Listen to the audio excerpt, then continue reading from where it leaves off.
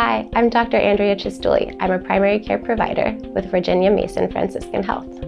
I'm very patient-oriented and laid back.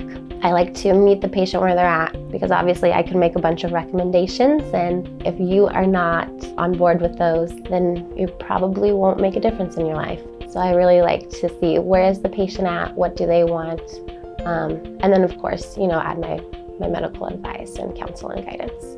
I'll treat everything, essentially, like hypertension, diabetes, depression, anxiety, contraception, women's health.